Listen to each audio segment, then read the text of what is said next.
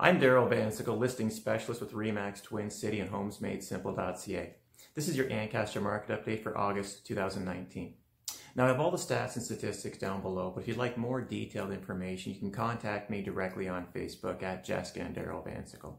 So, right now we are still in a seller's market, but unfortunately we are seeing a lot of listings that are pricing themselves as though it was still 2017. The market has been basically flat, if not slightly down from where it's been.